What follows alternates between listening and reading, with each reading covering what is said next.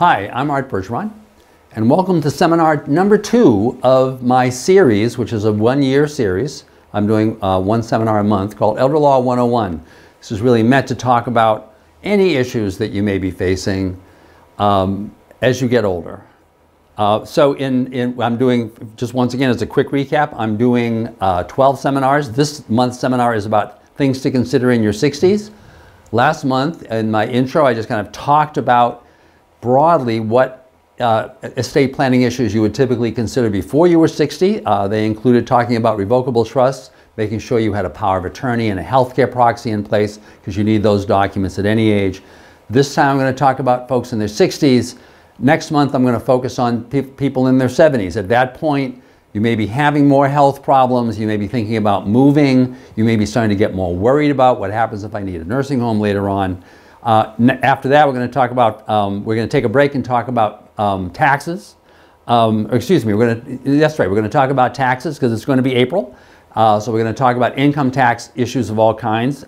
In May, we're going to talk about life in your 80s because there is a special set of issues there. Then I'm going to talk about why you can always qualify for mass health. I'm going to talk about, dealing with issues before you die, a number of other issues. So I hope that you get a chance to really kind of watch all of this series of presentations. But going back, today I'm talking about Frank and Mary and their kids Peter, Paul, and Mary Jr. And talking about what their issues may be in their 60s. Frank and Mary's goal has always been to live in their house until they die. They want to be buried in the backyard. They want to leave everything to their kids after they're both dead. In general, if they can, they want to avoid the probate process. I talked about that a lot last month because that would have been true even if Frank and Mary were younger. But also, once Frank and Mary are in their 60s and they've accumulated more wealth, they want to make sure that they're avoiding taxes to the greatest extent possible. The same thing is true of Mary's sister Peg, whom I've introduced so that I can focus on someone who is single. So Peg is single. She has one daughter, Peggy. Her goals are the same as Frank and Mary's. Depending on where they live, Frank and Mary may be in a different total asset situation. Frank and Mary around the Metro West area may have a house worth about $400,000. I'm assuming Frank's IRA is about $400,000.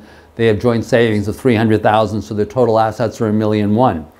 That same couple on Martha's Vineyard or Nantucket, earning the same kind of money and having done the same kind of general work before they retired, are now worth about $1,700,000 because their house is worth $1 million. Everybody's house, not everybody's, on Nantucket, pretty much everybody's, and on Martha's Vineyard, many, many people's houses are worth $1 million or more now. So we're going to talk about their situation in terms of dealing with the estate tax. First, there is no federal estate tax that's going to be relevant to Frank and Mary because that estate tax only kicks in if they both die and there are assets worth more than $12,920,000 if they die in 2023. By the way, that number is portable, so that if one of them dies and hasn't used that exemption, the surviving spouse gets an exemption of $25,800,000, this gigantic number. So that's simply not an issue. The reason why I bring up the federal estate tax system, though, is because there is also a federal gift tax. There is no Massachusetts gift tax. And as a result of that, if you give away all of your assets the day before you die, there is no gift tax, and you've now avoided the Massachusetts estate tax. At the federal level, somebody thought about that loophole and decided to plug it. So at the federal level, in addition to there being a federal estate tax, there is also a federal gift tax. Now, you've all heard of that gift tax. You probably didn't know whether it was federal or state, but the reason why you've heard of it is because you've been told that there was some amount of money that you can give away every year to an individual, and if you give away more than that, something bad happens.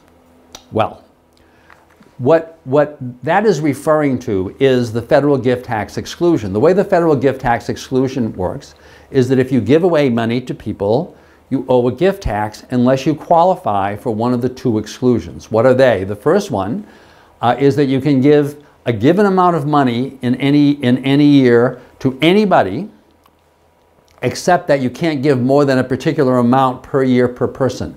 That amount used to be $10,000. That the law, though, has an inflation rider to it, so that number has been going up over time. That number in 2023 is actually $16,000.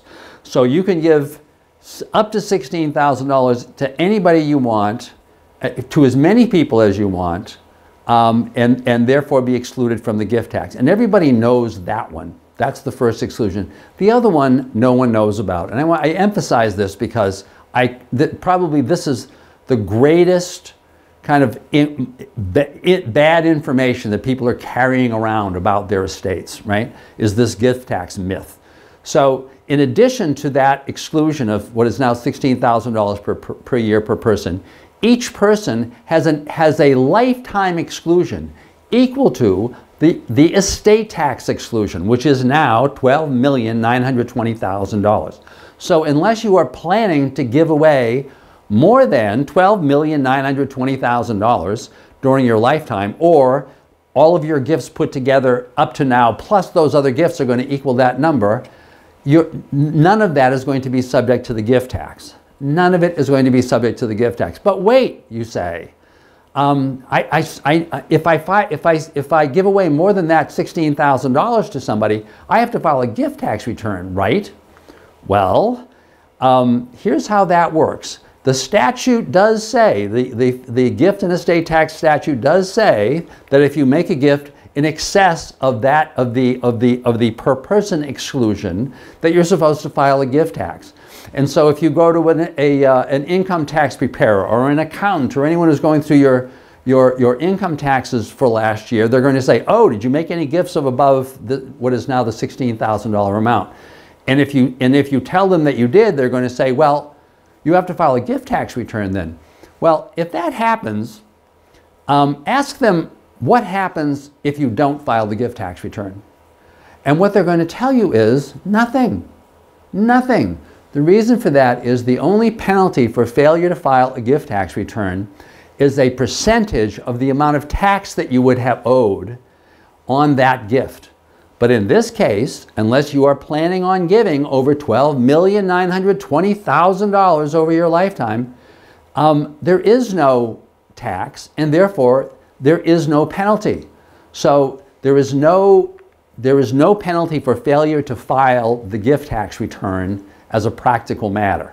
So and finally, the receipt of a gift, just like the receipt of an inheritance, is not income. So if you give a child of yours $1 million this year, first of all, you're not going to have to file a gift tax return or pay a gift tax. And secondly, that child is not going to have to file any income tax return regarding that money, because the receipt of a gift is not income. So now we come to the Massachusetts estate tax. The Massachusetts estate tax would be relevant to Frank and Mary, to either one of them, if they have total assets of more than $1 million.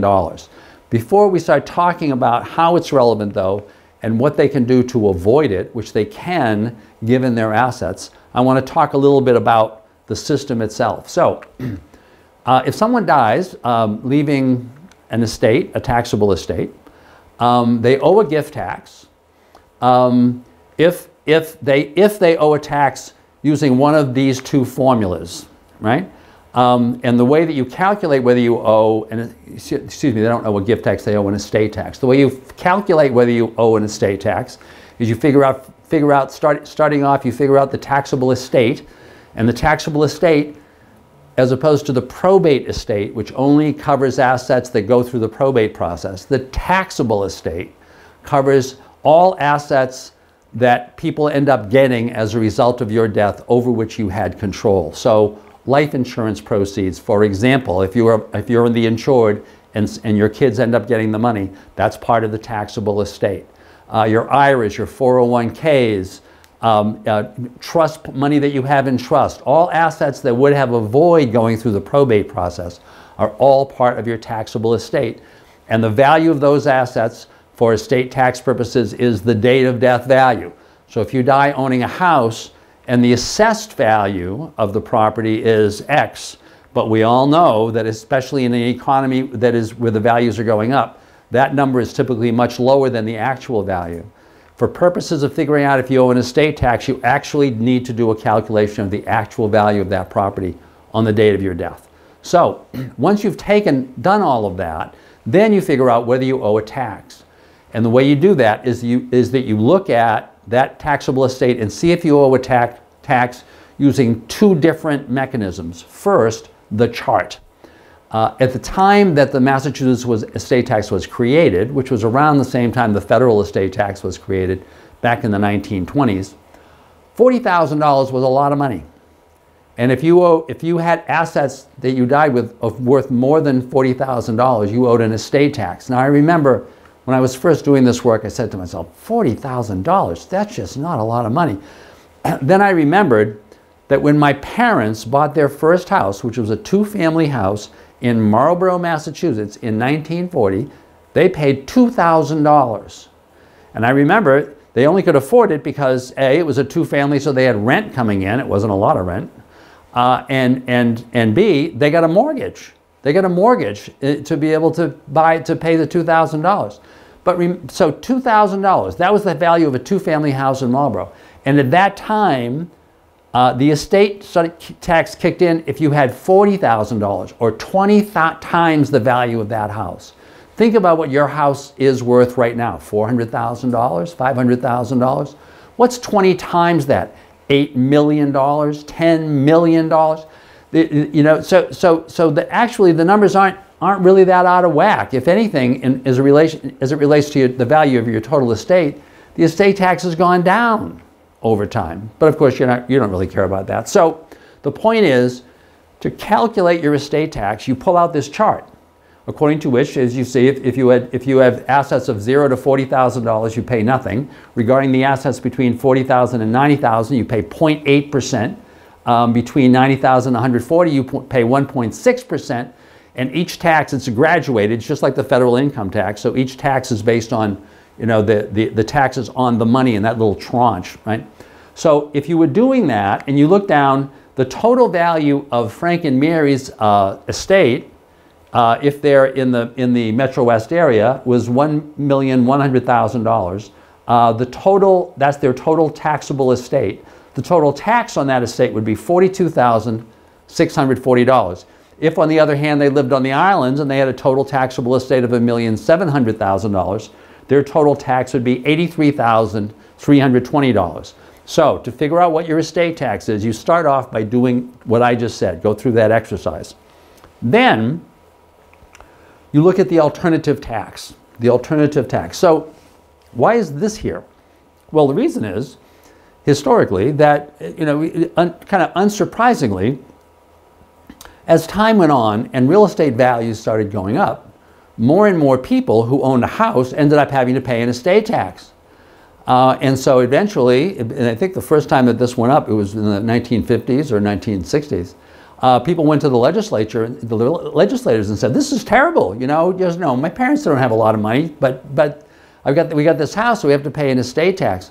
In response to that, what the legislature did was they said, rather than change the chart, which would have been too complicated, rather than change the chart, we're simply going to increase this threshold amount below which you do not have to pay a tax. And originally it was increased from $40,000 to $100,000, and later to $500,000, and later to $600,000, and eventually to $1 million. And that jump to $1 million occurred, at this point, more than 20 years ago. And that number has not changed since. Now, incidentally, there is discussion, there has been discussion, there was last year, there is this year, about increasing that threshold amount to $2 million. And if that happens, in that case, Frank and Mary's estates would not be subject to the estate tax. So you may want to keep track of that. If the value goes up to more than $2 million, then Frank and Mary's estate would still be subject to the estate tax. So anyway, today, that threshold number is $1 million. And so once you've figured out the tax you would have owed under the chart, then you look at how much you have, how much is in the estate, the taxable estate, and you take 40% of all the dollars over $1 million. This is what some people refer to as a disappearing exclusion. Up to $1 million is excluded from the estate tax, is excluded And so you don't pay any estate tax if the estate tax is less than $1 million. Once you're over $1 million, though, every dollar over $1 million gets taxed at 40% until the amount that you're going to pay ends up being higher than the amount that is listed in the chart. So, for example, Frank and Mary die with an estate of $1 million. The chart says they're going to owe $36,560. It's $1,020,000, but the alternative is zero. If they die owing $1,020,000, the chart says they owe $37,680. The alternative is they owe $8,000 because they owe 40% of the dollars that were over $1 million, 40% of those $50,000, etc. So look down to $1,200,000. At $1,100,000, this is kind of like the cutoff. If you under the chart you owe $42,640. Using the 40% calculation, you owe $40,000. So the $40,000 is still lower than the chart, right? Once you get higher than those numbers, though, that's no longer the case because 40% of the dollars that are over $1 million starts exceeding the amount owed under the chart. So that changes at about $1,120,000. By the time you get to $1,700,000, right? The difference is huge because 40% of $700,000 would be $280,000, right? So the tax ends up being like gigantic, right? According to the chart, you only owe in that situation, you only owe at $1,200,000, you only owe $49,040. Using the alternative tax, you would owe $80,000. So after about $1,150,000, the chart number becomes lower than the alternative tax. So basically, the exclusion that you had has disappeared. So in the case of, and basically I'm just trying to illustrate that. So at $1 million, your estate tax using the 40% number is zero. Your tax using the chart is around $48,000. The lines cross, as I described, at a little over, or between $1,100,000 and $1,125,000. So in Frank and Mary's case, they would owe an estate tax in either case, right? And the question is, how can they avoid that? Well, the best way to avoid it is to make sure that you take advantage of the fact that if Frank or Mary had left up to $1 million to anybody other than their spouse, that money would not have been money would not have been taxable. And so what you do is that you have Frank and Mary each have a trust. Each of those trusts is going to say, when I die, up to $1 million of the assets that would have gone directly to my spouse are instead going to go in trust for the benefit of my spouse. In this case, the surviving spouse can actually be the trustee of the trust, can have total control of those assets, can have the total ability to distribute those assets to himself or herself at any time without causing any kind of negative tax consequence. But for estate tax purposes, as long as those assets stay in trust, those assets will not be countable when the surviving spouse dies, because the surviving spouse does not have the ability to change where those assets go after the surviving spouse dies. So this is the device through which Frank and Mary could completely avoid the estate tax. Each one would specify in their trust, if I die, up to $1 million of the assets that were going to go into trust for the benefit of my spouse will instead be held in trust for the benefit of that spouse instead of going to him or her directly. If as a result of that, you make sure that when the surviving spouse dies, the surviving spouse has less than $1 million in the surviving spouse's assets, you will have avoided the estate tax completely. By the way, the same mechanism applies even if Frank and Mary have more than $2 million between them. The effect of it would be, if one of them dies and leaves up to $1 million in that trust, so that when the surviving spouse dies, the surviving spouse has more than $1 million, but $1 million less than they would have had in the absence of that trust, you've basically reduced the estate tax by the tax that would have been owed on that, what I'll call the marginal $1 million. So this structure always works. And for folks who are worried about the estate tax, that's the device that they want to use. 2 trusts, each one revocable and amendable while the person whose trust it is has died. When that person dies, then the remaining assets either go directly up to $1 million goes into trust for the benefit of the surviving spouse. The remaining assets can actually just go to the surviving spouse or can also go into trust. That's the way to avoid all of that. Next, and by the way, I spent a lot of time focusing on this because this is the issue that is the kind of the most concern to folks when they're in that situation. They're still concerned about avoiding probate, and they're concerned about avoiding estate tax. In this situation, by the way, you can do them both, because you can avoid probate by making sure the trusts that are being created are revocable and amendable trusts. You can avoid the tax by making sure that up to $1 million of your assets that would have gone to the surviving spouse instead gets held in trust for the benefit of the surviving spouse. Second, and now we're going to deal with 2 or 3 other issues that are important to Frank and Mary in their 60s. Second, dealing with Frank's tax-deferred funds. Once again, on the islands, their assets are a total of $1.7 million. In Metro West, their assets are a total of $1.1 million. In both cases, though, Frank has this IRA worth $400,000. The question is, now he's 60, so if he pulls out any of that money, he's not paying a penalty on the money. He is, though, paying any income tax on the money that he would have pulled out. Once he gets to 73 and a half, he's going to be required to take distributions from that IRA. If the money's in a 401k, he's going to be required to take distributions after 73 and a half unless he's still working.